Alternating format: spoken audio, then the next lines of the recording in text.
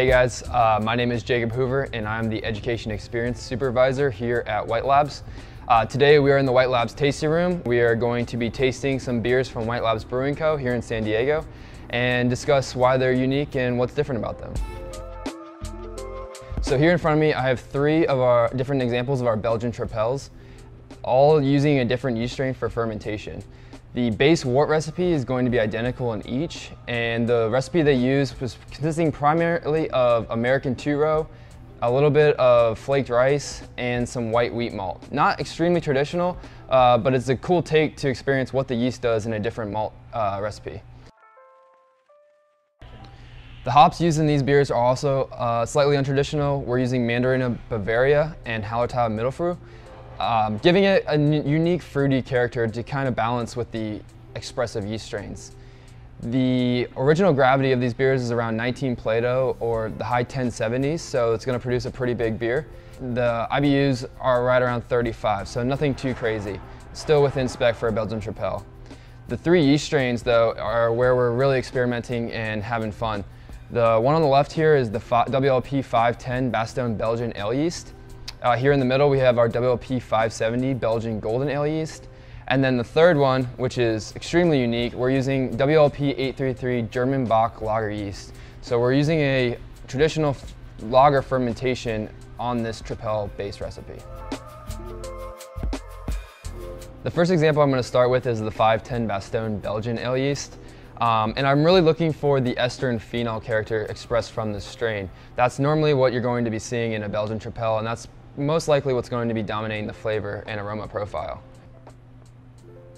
And right away, the first thing I get is banana. It's very banana forward, has some underlying pear, and then the phenolic compounds come off as clove as well as almost like a potpourri, like a spicy herbal floral character all mixed into one. But it's really pleasant, it's not overwhelming, it's balanced nicely. So moving on to the next sample, we have the WLP 570 Belgian Golden Ale Yeast. What I'm expecting is a similar character to the 510, but based on beers I've seen this yeast strain used in before, it's going to be a little bit even more expressive than the 510 was. So let's take a sniff and see what we got going on. Wow, yeah, so this is a lot more vibrant and a lot more potent essentially in aroma. I'm getting that banana character is almost coming off as bubblegum now. And it's a little bit less phenolic than the 510 was. It's a lot more ester and fruity derived. So it's almost like you're smelling a fruit basket, or sometimes when you get cut up fruit in a tray, it's a lot going on. You get some melon character, you're getting some apple and pear, but the dominant is going to be the banana and almost bubblegum-like character.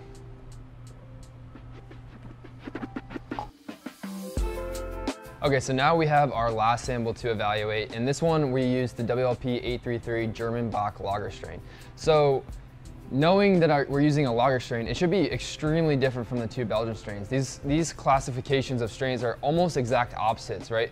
The Belgian strains are very expressive, a lot of esters, a lot of phenols, where these lager strains are generally going to be cleaner and not provide as much character and let the malt and the hops shine through in the beer. So let's take a sniff and see what we got going on. Okay, so yeah, it's completely different than the other 2. It's extremely clean. There is still some ester character in this beer. We didn't age it as long, and being a bigger beer, the yeasts are going to produce more metabolites as they chew through that sugar.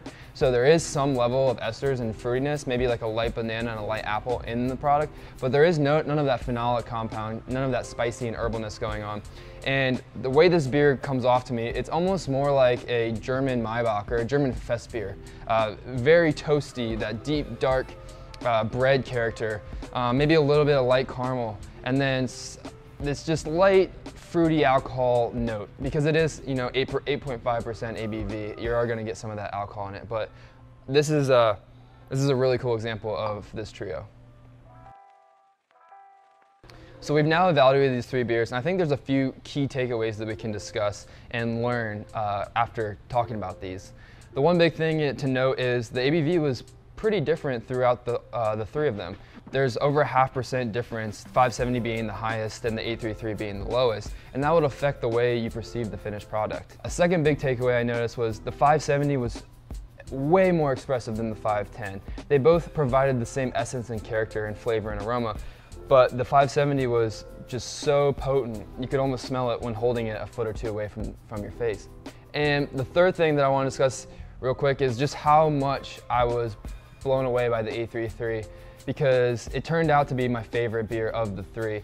And I wouldn't have expected that going into the recipe that we had discussed earlier, and knowing the strain, going up against Belgian strains in what we wanted to be a makeshift Belgian Tripel beer, because I thought it would be a little bit unbalanced. It wouldn't provide a lot of interesting character. The malt and the hops might not correlate as well as we wanted them to. And it turns out that this was by far the most balanced and interesting beer to me personally. So lastly, just remember that stylistic accuracy is important in some settings, but when creating a beer that you'd just like to enjoy, it's not always the most important aspect. And that is very clear in this flight here. When I went into this flight, I was expecting to like the WLP 570 the most, the Belgian Golden Ale yeast, because I thought it was going to be the most stylistically accurate example. But it turns out that wasn't the case.